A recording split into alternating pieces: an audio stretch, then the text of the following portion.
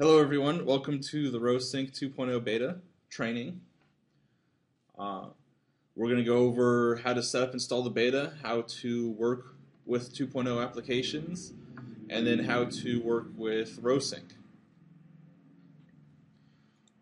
The first thing you need to do is install the Rhodes and Rhodes gems. You can see on my screen here, run the command gem install Rhodes --pre. This will then install Rhodes 2.0, and you'll see the command successfully installed Rhodes 2.0 beta. Then you want to do the same command for Rhodes, and that will download and install the Rhodes gems. One important thing you need to do after you have installed the gems is run the Rhodes setup. This is how you set up Rhodes with your various SDKs that you are going to be building with. So we'll do that now. Rhodes setup. It's going to ask you questions about where the various installation packages are, or the various installed SDKs for the different platforms. The first one is Java, is required for all platforms because we use various Java tools in our build script. This is the guess, and usually the guess is correct. It needs to be pointing to a JDK and not a JRE, so we'll just leave it with a guess. It's asking for our Android SDK path, so I will go ahead and open up a new terminal here and go to where I have downloaded and installed that.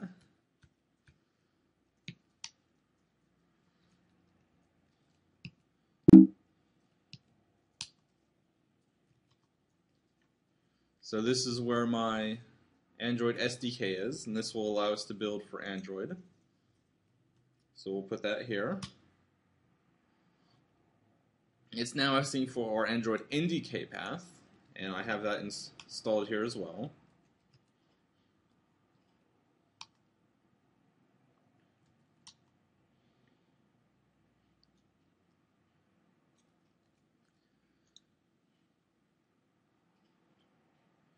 So there's a question here, is Rhodes limited to the Android 1.5 SDK?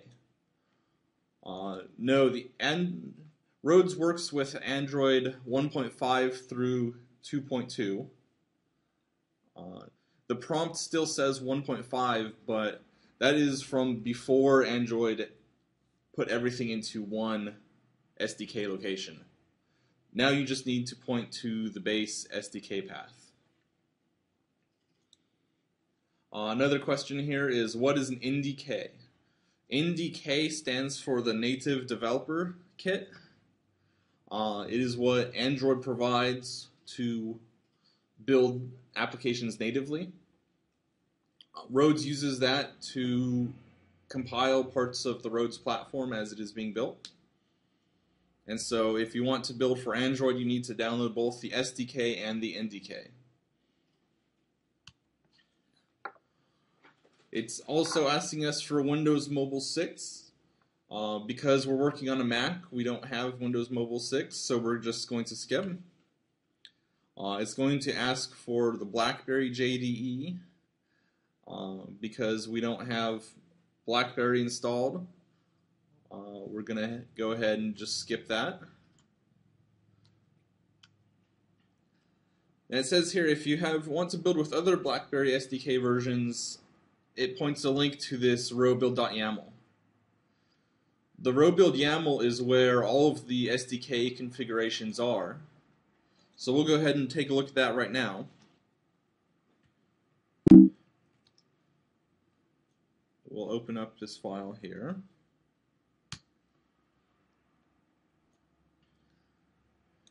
And you can see it has various SDKs configurations. Okay, someone is getting invalid Android 1.5 SDK path. Let's go through setting up the Android SDK.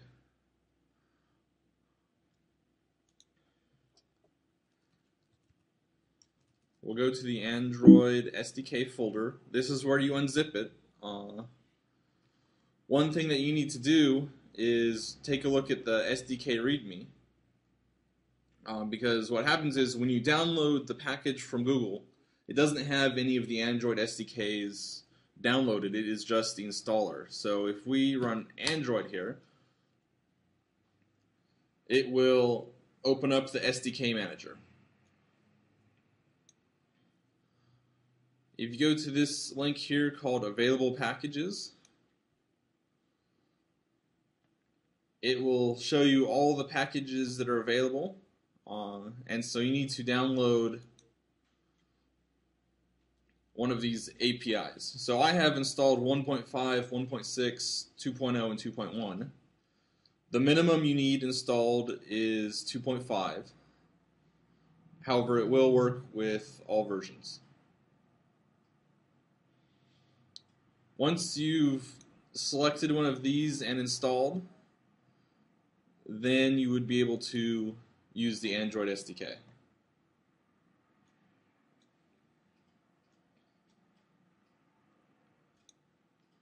So moving back to our row build YAML here,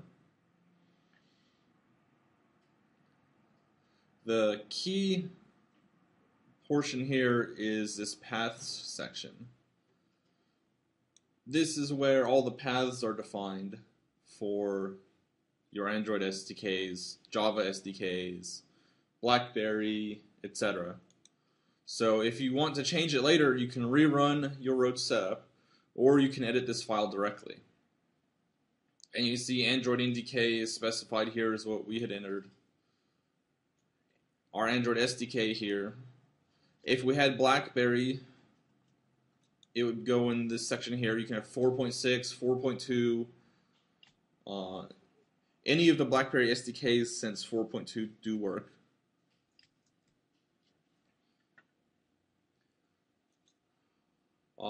So once we have our row build YAML set up, that means we're able to build Rhodes applications. So what we're going to do is go to a folder here where we're going to build our application.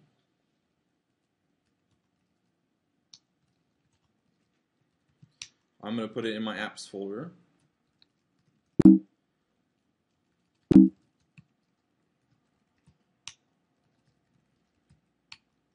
So we're going to generate an application and we're going to call it our store.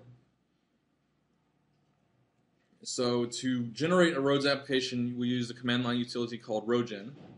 So we're going to say rowgen, and we won't give it any parameters right now, and it will display us a help page. This shows all the available generators for our application, app, model, and spec. So the first thing that we want to generate is an app. So we will say rowgen app, and it'll give us some more help here of what rowgen app takes. We're just going to go with the basic and give it, just pass it in a name, since that's the only required property. So we'll say rowgen app store. You can see it generates several files, which is the basics of our Rhodes application. So we'll open up this directory here and take a look at the file structure.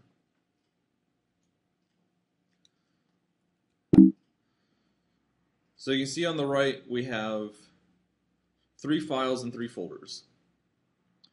Rowconfig.txt, which is configuration for your Rhodes application, where your application starts, where the settings controller is, what your sync server is, various logging settings.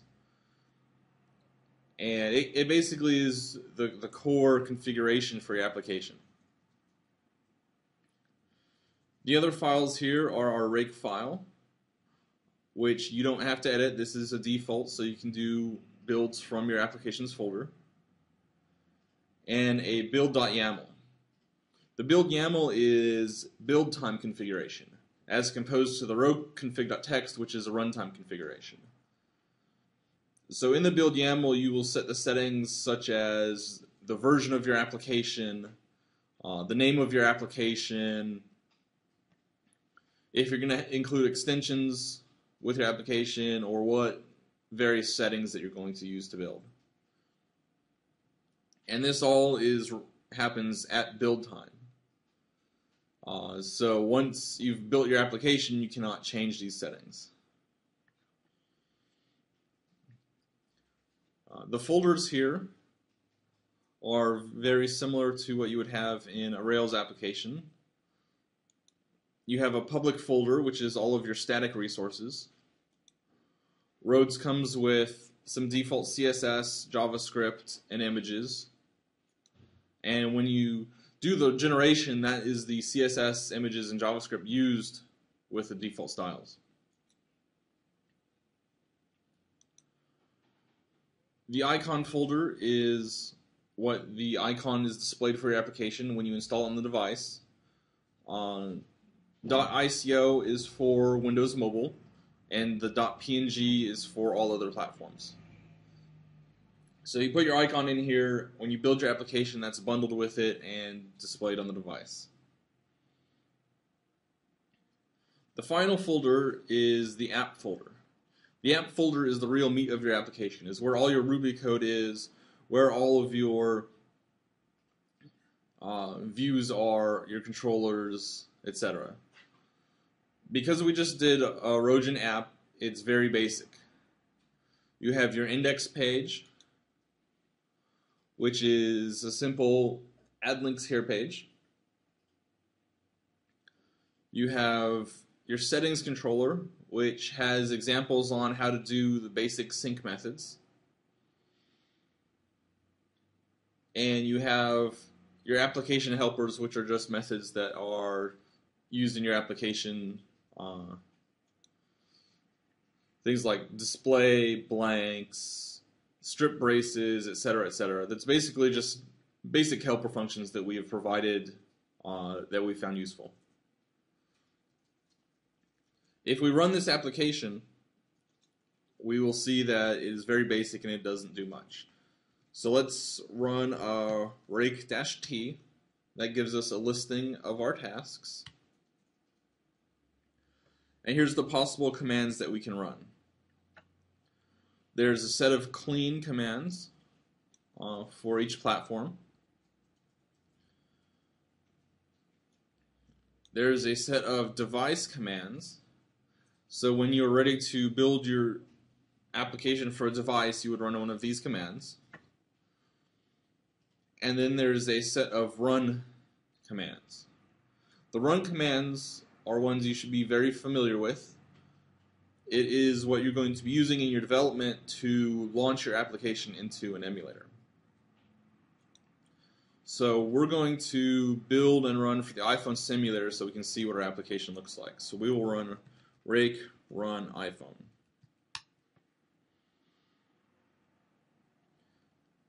The first time you build this, it's going to take a couple minutes because it has to build all of the Rhodes framework. Once that is done the first time, then subsequent builds are very fast. So what you see here on the screen right now, it's just going and compiling all of our Ruby classes, all of the Ruby interpreter, all of the framework is being built for the iPhone currently.